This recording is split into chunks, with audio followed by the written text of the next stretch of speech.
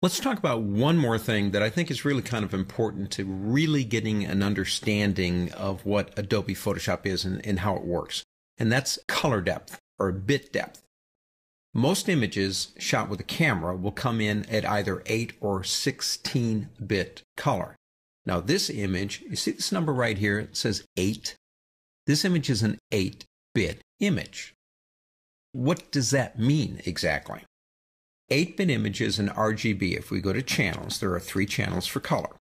Each one of those channels is 8 bits. Now 8 times 3 is 24. You may have even heard of 24-bit color. But an 8-bit channel is like a bunch of switches that can produce 256 maximum variations.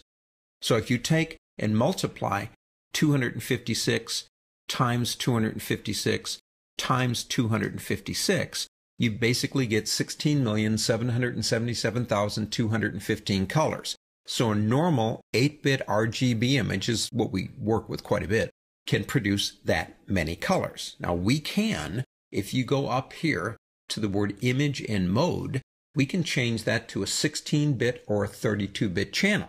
Now if we do that, understand we're increasing the number of colors.